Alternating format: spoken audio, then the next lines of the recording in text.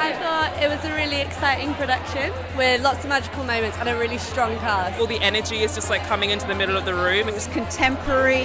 I thought it appealed across so many different generations and ethnicities. Completely unlike anything I think I've ever seen before, Yeah, so it was really cool. I really love it in this space.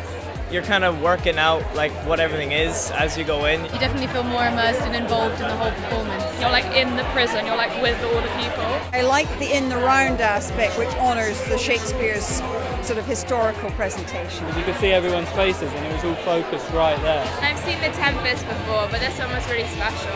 Having an all-female cast is just really powerful. It was just really interesting to see the different relationships and the dynamics between the different characters. I find it empowering that it was all women. I really like that aspect. It's just, you know, people playing characters. And I thought it brought Shakespeare and the elements within the play bang up to date. I wish my son had been here to see it.